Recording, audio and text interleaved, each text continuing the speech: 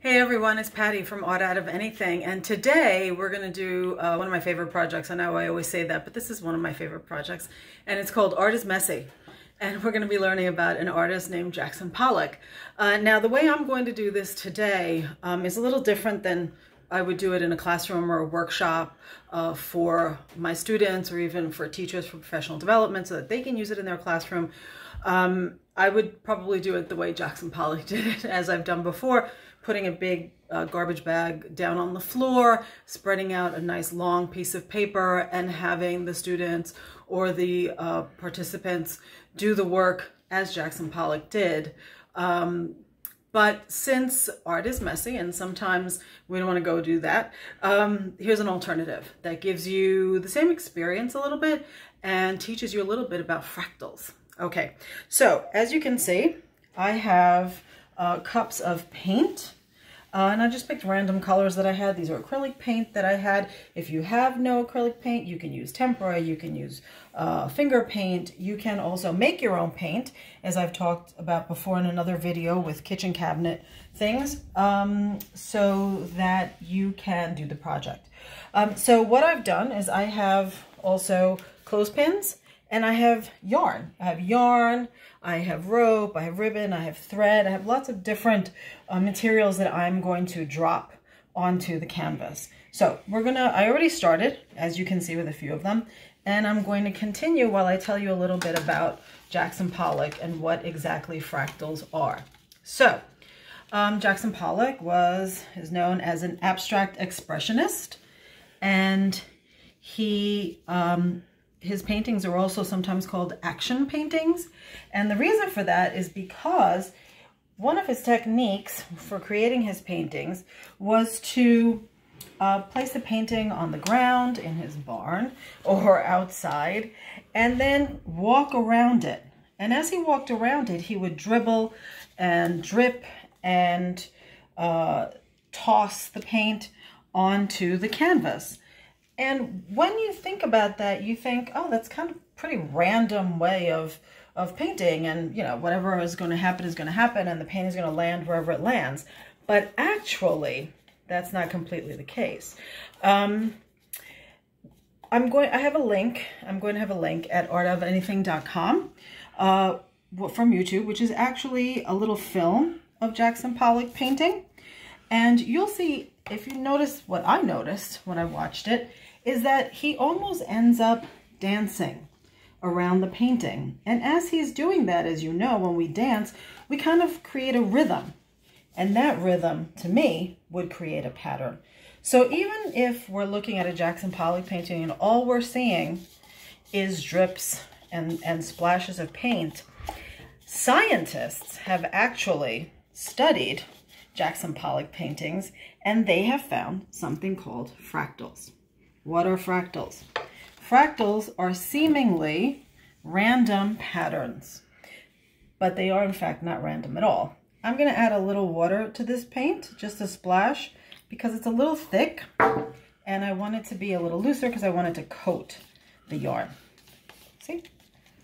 Okay. Whoa, that one's funny. All right. So the most common example of fractals are tree branches. And tree branches, when you look at them, you think they don't really have a pattern, but they do. They have a pattern that starts out big from the largest branches, the top of the tree, and continues and repeats infinitely as they get smaller and smaller and smaller. Well, scientists and mathematicians have analyzed Jackson Pollock's work, and they have found fractals, patterns that repeat infinitely, but we can't see them usually with the naked eye.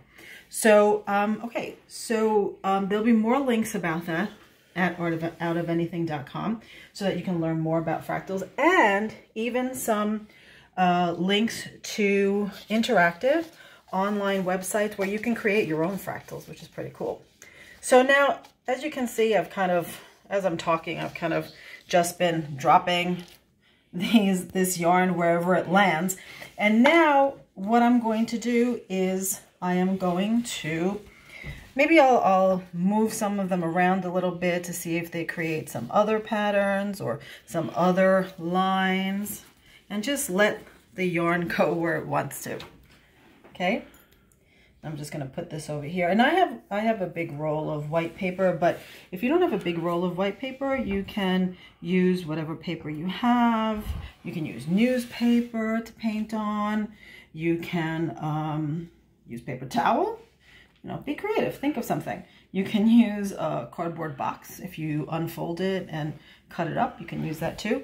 Okay, so now I'm going to take some of the yarn off, but I'm going to leave some on because I'm going to do one thing before I take all the yarn off. And you can keep doing this until, you know, until you cover your entire paper.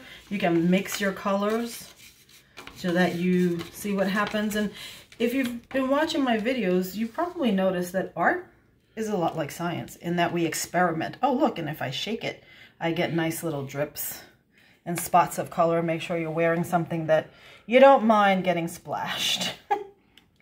Okay, so I'm just gonna drop that right there. Right.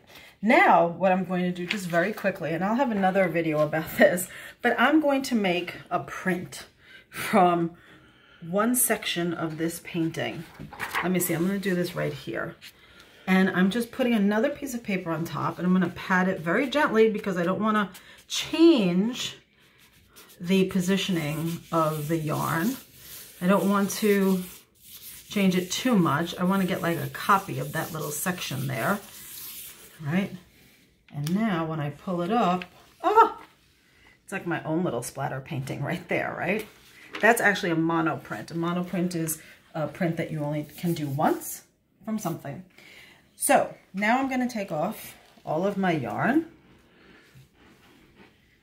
And of course, when I'm taking it off, I'm disturbing the original